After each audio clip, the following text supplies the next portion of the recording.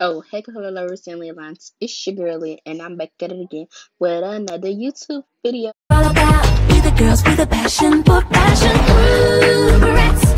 You'll always be there for each other. Ooh, congrats. Yeah, style and how we feel. Talking about best friends. Yeah, together we can do anything. Gotta plan the dream, take a chance and believe, make it real.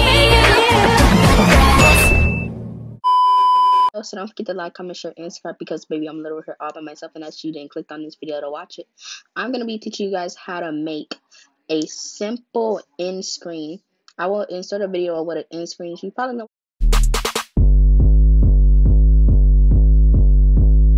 it's photo grid.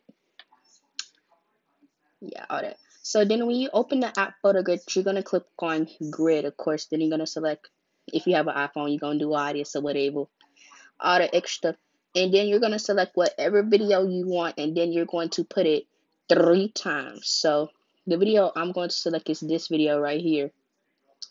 It's pretty short, it's only 2 seconds, so my end screen will not be that long. Then you select whatever layout you want. They have a variety of layouts, but I'm going to select this one. Yeah. And then what I'm going to do, I'm going to go to ratio, and then you're going to click, you see at the bottom right here, I'll put a little arrow pointing down to it, I guess, or whatever.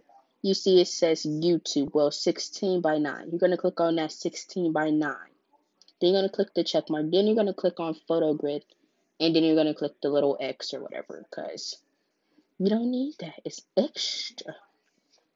Then after that much, if you want to keep the border, if you can, but you don't have to. I do not like the border, so I do not keep the border, and then I do that. Then the next step you're gonna do is make sure all the videos are in order. We're gonna play the sound to make sure.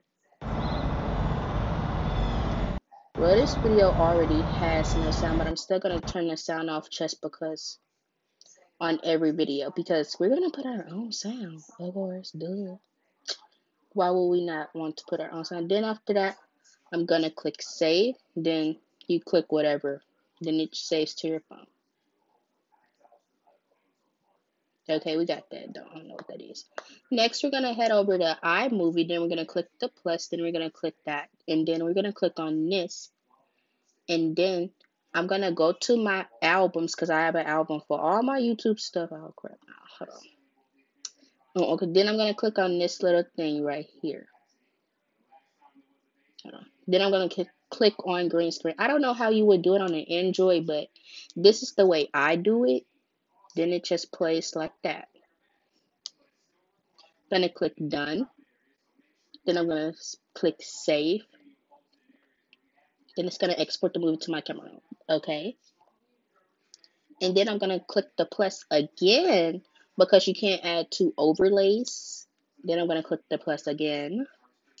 Then scroll down to my YouTube album. Then I'm gonna click the thank you next thing I put at the end of every video. Then it's gonna automatically shape it. Then it's gonna look like this.